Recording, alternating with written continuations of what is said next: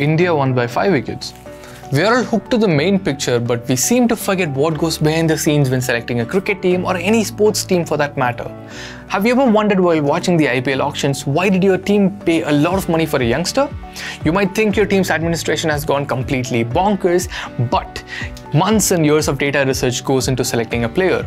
From looking into their performances in the domestic leagues like the Ranji Trophy, TNPL, Duleep Trophy, and to their consistency and overall performance.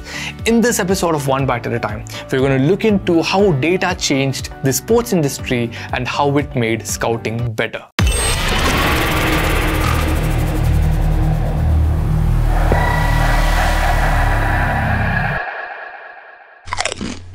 The global sports market is expected to grow from $354.96 billion in 2021 to $501.43 billion in 2022 according to researchandmarkets.com.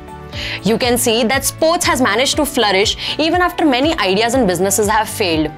Its astronomical expansion in the recent years has largely attributed to the availability of data. Thanks to availability of data, many great players who might otherwise have to wait for many years are now being recognized. Players like Hardik Pandya, Chahal, Ravindra Jadeja, Ashwin have two significant things in common. Firstly, they are all considered to be match winners for the Indian team, and secondly, their success in IPL has fast-tracked their position in the national squad. Today, they play such a significant role in the team that they cannot imagine the team without them.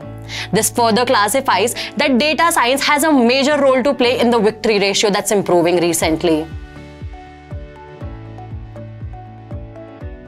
For a very long time, data has been at the forefront of sports. There are stats about everything a player could do now, although the techniques may have evolved, but the fundamental cause has not. Data determines how a sports team plays against a specific opponent, on a specific playing surface, on a specific nation, and even on a specific set of weather conditions. With the amount of data getting generated in sports, you could come up with any statistic and analyze any part of a player's game. The backroom staff, who could be tacticians or analysts, actually rely on sports data analytics more than ever before. And that's primarily because of the fact that analytical data makes it much easier to predict key events. It also helps in making big decisions, especially when a club is trying to buy a big name player. Also, data analytics in sports can be applied to various aspects of the game, not just scouting players. So let's look into that now. Injury predictions. Sports data analytics have become much more predictable because of growing use of wearable technologies in sports. This helps identify which athletes are more prone to injury, and fitness staff can maintain an overall balance in their activity levels and, if necessary, enroll them in conditioning programs. Analysts can acquire neuromuscular data and store it in data warehouse using various systems and through analytic applications. To spot changes, this data can be monitored over the course of season. Convolutional neural networks can be used to detect deviation. Let me give you an example. You must have noticed that Indian cricket's team coach would rest players like Virat Kohli and Hardik Pandya in series that are against weaker competition. Why is that? Because 1, they do not want to risk the player to get an injury in such a match, and 2, they want to make sure that the players are well rested for a crucial competition, say like World Cup. Player evaluations. A scout can more accurately assess if a player would be the right match for their team's current system using text-based data analytics and predictive modeling. For a smaller team that needs a leader who will be available throughout the season, a star player who is injury-prone would not be a wise investment. Team strategy. The heat map shows Cristiano Ronaldo's performances over the years. So this particular heat map shows that he was involved all around the pitch in the year or in the season 2010-2011, and in the following season he concentrated more on playing on the wings. So using analytical data and visualization approaches, we can confirm that Cristiano prefers to play on the wings and then get back inside. So using analytical data, we could figure out the strengths and weaknesses of every single player and form a complete team strategy. And how can we ignore the most discussed aspects of sports analysis, which is betting? People who profess to be sports gurus don't actually play the guessing game. They actually look into the performances of each team in specific playing conditions, weather conditions, and also look into their performances head to head, and then make a calculated decision to bet on one of them.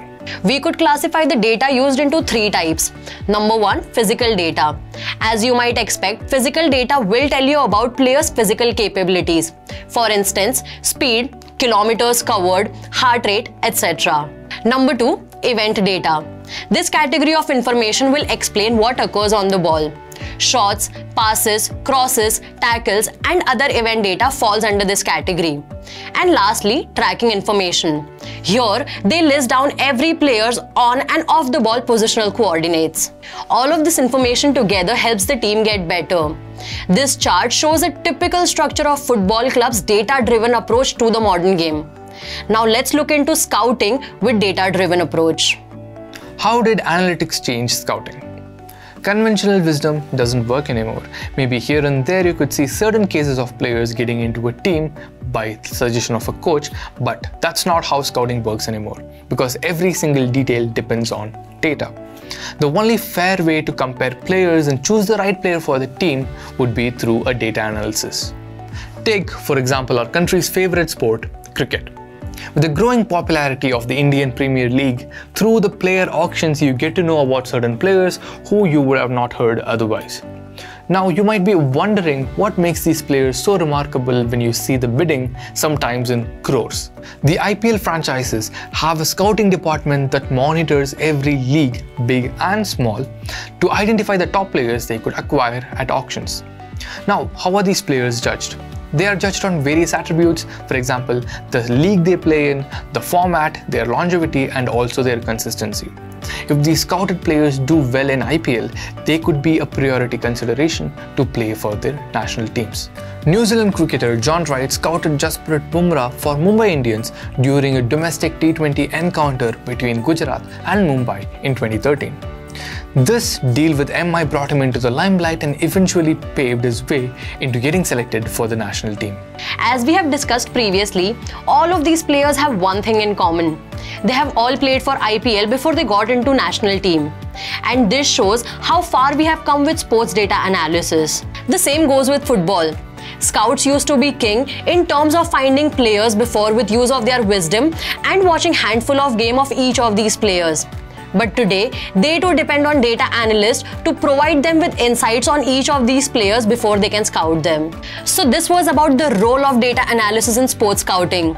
You let us know if you would want us to decode any other technology in the comment section below. And to keep receiving more such updates, you know you can follow SCALER.